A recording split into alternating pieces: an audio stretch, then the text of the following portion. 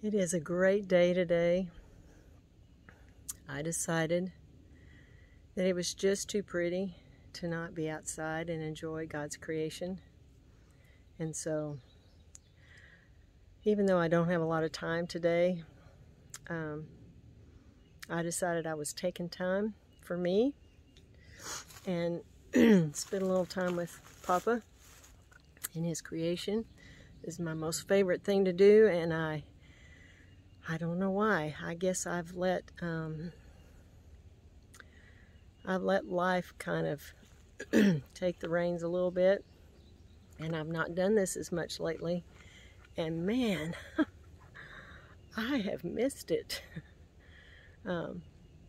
It's very peaceful. There's no one out here that I'm aware of but me. I think there is one other hiker, but I don't know where they are on the trail. It's overcast. The temperature's like 73. I mean, you couldn't ask for a more beautiful weather day.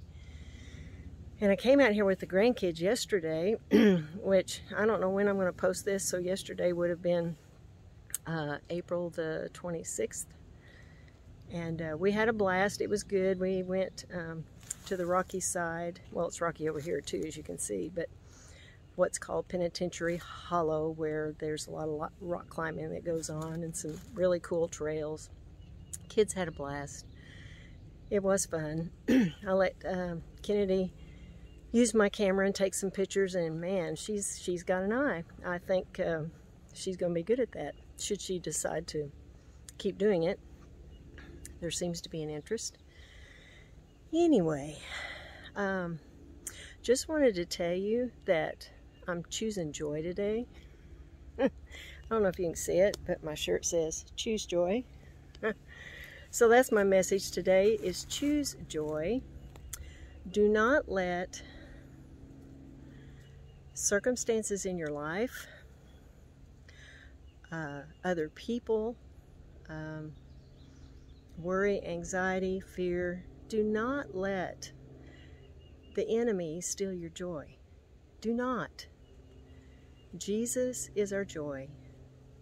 And if he can take great joy in knowing we were going to be his if he went to the cross, as horrific as that was, then I think we can take joy too.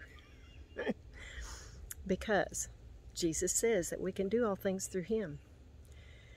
And he says with him, nothing is impossible. So he wouldn't tell us to take joy or be joyful if he didn't know that we could do it.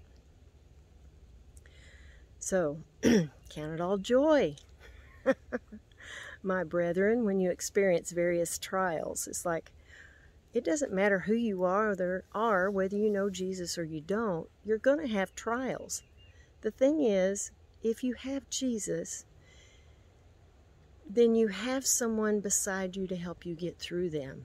And you have someone to encourage you, and you have someone to tell you that you're going to be okay, and tell you that, yes, you can do it. Your cheerleader, your coach, and even more, he gives you creative ideas and how to get out of sticky situations or circumstances that you've even put yourself in. It's like he is a rescuer. He is our provider. He is our everything. And so I don't know what you may be going through today, but I'm here to tell you that Jesus is more than enough. He's not going to make your problems go away, but he's certainly going to help you get through them. And I would much rather go through something. If I know I'm going to go through something, I'd rather go through it with him, knowing that he will get me through to the other side, because he loves me that much. He loves you that much. He's going to make sure that you're okay. So have a great day, and remember, choose joy. Have a good one. Bye.